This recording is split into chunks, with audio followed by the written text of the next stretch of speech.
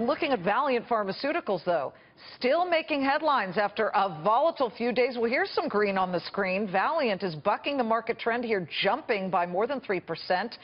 Could it be ready to sell off some of its most well-known assets to stop the bleeding? And maybe, Charlie, that's why it's moving higher. Could be. We could tell you this. This is what we have from sources, investment bankers that are dealing with in this issue right now, that Valeant is eyeing asset sales to pay down some of its debt. It's got $32 billion in debt.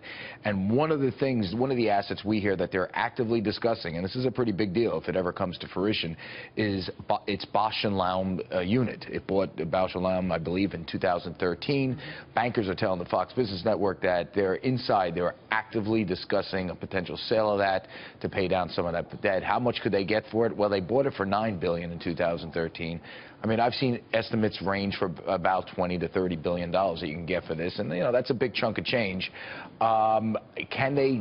The question is, how much do you sell, and what type of assets do you sell? Because there is a bullish case to this company. If you restructure the debt, which they did, they've reached an agreement today, and at some point you start making money based on the assets you have.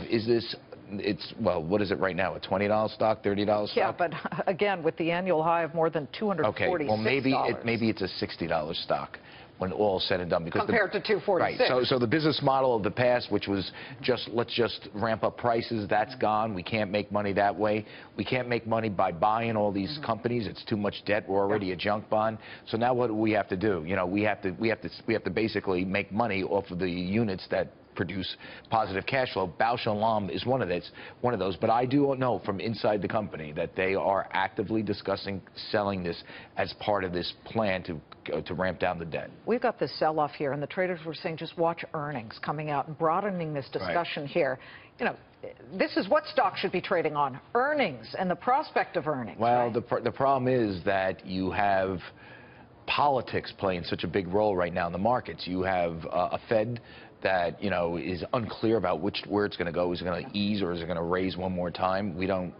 Most traders are siding with the fact that they wait another. They're not going to raise in the near term. And Peter's got the San Francisco Fed saying at least 2 more, but the markets say just December. Yeah, that's what they're saying, and it's December. That's pretty far off. Yeah. And the other thing is politics in terms of screwing. The markets are like deals. What happens when two companies come together? Well, if two companies come together, they create efficiency as a scale. It's good for the stock.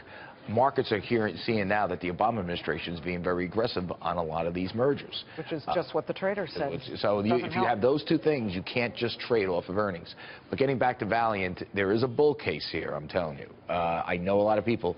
It's not going to go be a $250 stock, wherever it was in the past. But this thing, theoretically, at least according to the bulls, I'm not saying buy the stock, but there is a potential for doubling, going to 60, maybe, who knows.